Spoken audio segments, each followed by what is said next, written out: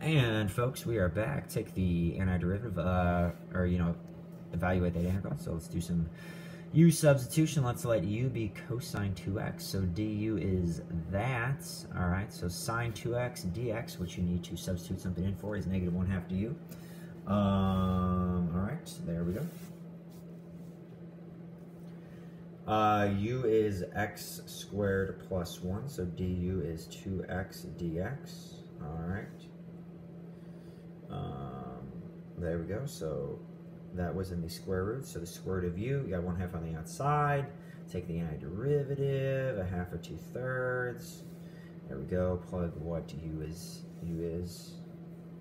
x squared plus 1. Plug that in for u. And don't forget about the, has no bounds.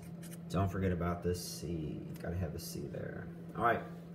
On this one, don't use u substitution. In fact, just divide everything by x to the 1/2. Okay, so there we go. It has a relatively easy antiderivative to find. Again, 1 power up divided by that new power.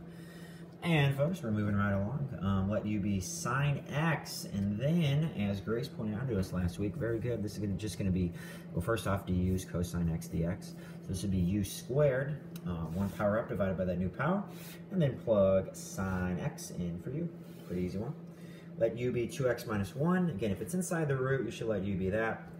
So then du is just 2 dx. So 1/2 u is dx. So you got to substitute something in for x still.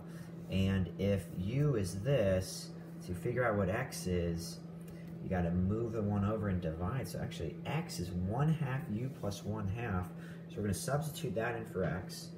This was u, so it's the square root of u, or u the 1/2. Let's distribute, and then take the antiderivative, and then plug 2x minus 1 in for u. There we go. And folks, 129, you have a snowball, which is a sphere. You know the surface area is decreasing by 1. That's the surface area formula. Take the derivative, plug -1 in for, the derivative, the rate of change for the surface area. Plug 5 in. If the diameter is 10, then the radius is 5. So if dr dt would be that, so they want to know, find the rate of change of the diameter. So just, double the radius, which would be that. That's a good question. Here we want to optimize. We want to optimize, I believe, or have the smallest, right? Smallest possible area. So the volume is 32,000 equals x squared y. That's what y is. That's what the area is. So the surface area, if it has an open top, it would have a square base and then 4 sides that are x by y. So substitute 32,000 over x squared in for y. Find the derivative, set it equals 0. You get 40 for x, and I believe 20 for y. We did this one in class. Again, practice with this one again. I believe, are we getting close? This should be a day 2 question. It's a day 2 question on Tuesday. Let u be natural log of x. Du is 1 over x dx.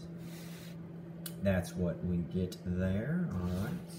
Let u be cosine x, so du is negative sine x dx, so negative du is sine x. We get e to the u, that's just going to be negative e to the u plus c, and then plug in cosine x for u. All right, again, divide, folks. Divide everything by x to the 3rd, so then you can just take the antiderivative, 1 power more divided by that new power, and that's what we get.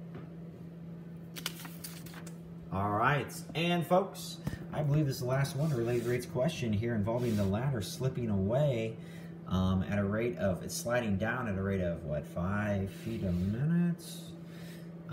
Using Pythagorean theorem, take the derivative of that, plug 16 in for x, that's what x is. Again, use Pythagorean theorem to find the exact distance for your 3 variables there. Then dx dt is going to be positive. Again, if it's sliding down, it's going to be sliding to the right in the positive direction. 15 over 4 feet per minute. All right, folks, that is your last calculus video of the year. Again, the final next week in 3 parts. Be ready to go. This is Yak Math Videos, signing out.